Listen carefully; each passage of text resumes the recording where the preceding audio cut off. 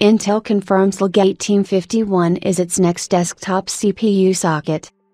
Intel, as part of its development process with industry partners and OEMs, allegedly released technical documents in a bare URL that's worded to confirm that its next desktop processor socket will in fact be the LGA1851.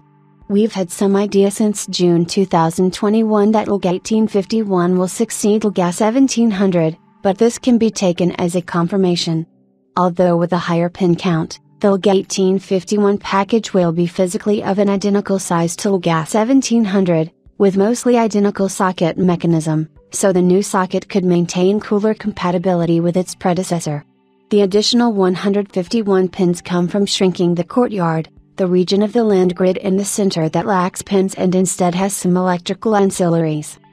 The new socket LGA1851 platform is expected to power Intel's Meteor Lake S and Arrow Lake S microarchitectures. Whether Meteor Lake S gets the 14th Gen core branding is a whole different question. Leaked benchmarks suggest that 2023 will be a rather slow year from Intel in the area of desktop processors, and that toward Q3 2023, the company will release the so-called Raptor Lake refresh processors. These chips are likely built on the same LGA1700 package, and as we've seen from Coffee Lake Refresh, could warrant a new generational branding to 14th Gen core, as CFL Refresh formed the 9th Gen core.